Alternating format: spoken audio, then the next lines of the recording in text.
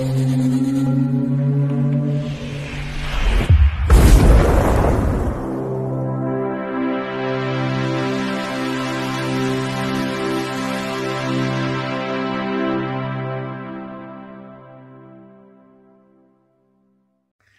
Bayek, it's me, and in today's video I'm continuing my look at the second season of The X-Files, and this is episode 11, Excelsis Day, from 1994.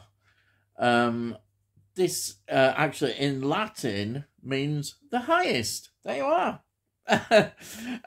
Previously we'd had Red Museum, and the next one will be Aubrey, that'll be in January 1995. There's no Rotten Tomatoes rating at all I can find on this. Now this was transmitted on the 16th of December 1994 on the Fox network. And on the 6th of November 1995 in the UK, it was transmitted on BBC Two. I think it's fair to say this is a Monster of the Week episode. There's no wider conspiracy, which we've been used to. Now, this is written by Paul Brown, who previously had written Ascension, which was the 6th episode of this season of 1994. Apparently, the script arrived 2 days before shooting. Could you imagine that? The strain and the... well, what it did, it put them under a lot of pressure, because you know how much you've got to prepare with scripts. So... that's just an interesting fact. And now, as usual in these productions, they manage to just get on with it. They have to get on with it. There's no choice. You're on a schedule. You have to get on with it. Now, this is directed by Stephen Surgic, who was well known for Wayne's World 2 as a director in 1993. And I Want Candy, 2009. But his whole CV is just full of TV shows and TV series.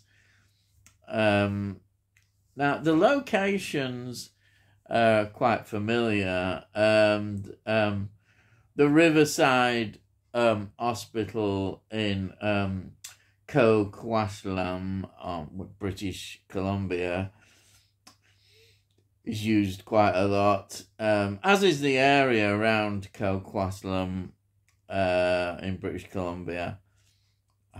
I know my pronunciation is probably totally wrong, but there we are. Now, this cast, I'll just get into it. We've got David Duchovny, who plays Fox Mulder. And we've got Gillian Anderson playing Dana Scully. That's it. There's no other semi-regulars at all in this. It's just those two. Other actors that are in this are Terrell Rothery, who plays Michelle Charters.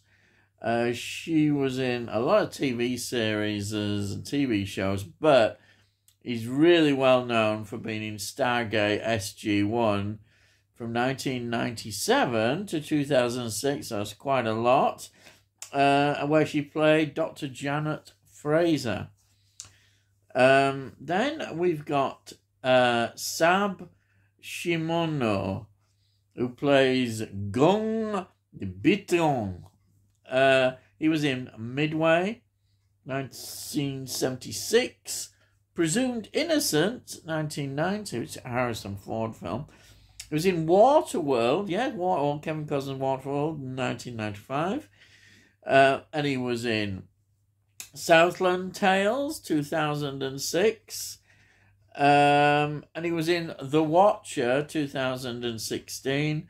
And again, there's a whole host of roles in TV series and TV films. Massive amount again. Then we've got Frances Bay, who plays Dorothy. She was in Amy, 1981. The Karate Kid, 1984. Blue Velvet, 1986. Some great films here. Twins, Arnie film, 1988. 1992, Single White Female. I told you, some brilliant films.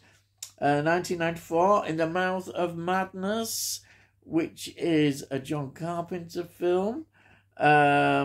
Also, Happy Gilmore, that's 1996. I think it's Adam Sandler. Wedding Planner, 2001. And Repo Chick, 2009, which is a sequel to Repo Man, an Alex Cox film. There we are. Again, just lots of TV series and TV shows. Then we've got Eric Christmas. What name? Christmas is your surname. Anyhow, he plays Stan Phillips. He was in the Andromeda strain, 1971, which is classic sci-fi. Harold and Maude, 1971. Horror, The Changeling, 1980. And then Porky's, 1981. Porky's 2, the next day. He was in that one as well, the sequel to Porky's. Then it was in The Philadelphia Experiment, 1984, which is a brilliant, absolutely brilliant film. Time travel, yeah. And then Porky's Revenge, 1985. So it was in 3 Porky's films. Yes. Okay, so, the music is as usual by Mark Snow. Let's get into what this is about. Now, Mulder and Scully are called into this nursing home, which is called Excelsis Day, to investigate a claim that one of the nurses says she was raped by an invisible entity. And as they investigate, another 2 deaths actually happen as well.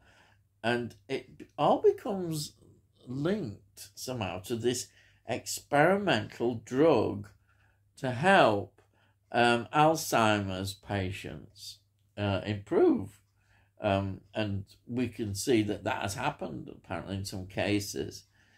Also, we get a magic mushroom link as well. That comes into the story, which might explain certain things. And the case kind of just follows on logically as they go deeper into it. And I think it's not a surprise, really, what happens. But overall, it's interesting because this has had quite mixed reviews from what I've read, how it's seen in terms of an X-File episode. But I think it does actually quite a good job. It's quite eerie, particularly when we see all these ghost images and, going by. It's brilliantly shot. And I think that is really creepy. It really is when you see these images. Wonderful. And of course the magic mushroom link is explained because it's an hallucinogenic, so therefore that's another part. And there's all sorts of interesting little snippets again in the relationship between Mulder and Scully. Like there's references to Mulder's porn stash, which he's got on various tapes, which Scully talks about. which is quite funny. But I think overall this works well. It does work well, though it's not considered, high up. It's not considered low. It's just sort of in the middle. I think there were some criticisms that the rape wasn't looked into enough in terms of only Scully seems to show any more of real concern about that. That is seen, I think, as a certain weakness in this. And I think some of kind of don't like the aspects of the older people in it, and the orderlies, the way they treated or seem to be. There's various things which I don't think sat well with a lot of people, and I think that kind of made people think that this episode wasn't as good. But I think it's interesting. I think it's creepy enough, as I say, with the special effects that they used, that we see these dead people wandering around, and I think it is good in that sense. But as I say, I don't think it's the best episode, but it's enjoyable. You can sit back and enjoy this as in the X-Files tradition. And always Mulder and Scully, their relationship is always the centre stone of all this, really. It's the foundation of the series, and we get all those bits in there as they're investigating, which is always good to see, which makes this such an enjoyable series, watching their relationship develop, which is already quite deep at this stage. It's very good. It's excellent, really. So I don't know what else to say, really, because I think that goes through it. I don't want to give too much away, but yeah, I think you can guess what is happening, and you guess who's involved in this. But I think it's a good episode. I say you wouldn't put it as the highest, or you wouldn't put it as a bad episode. It's not a bad episode. I enjoyed it, and I'm really pleased, as usual, to be watching these episodes. I'm enjoying them. It's great looking back, seeing these again. Absolutely fantastic. So before I go, I, as usual, say, hey, there it is.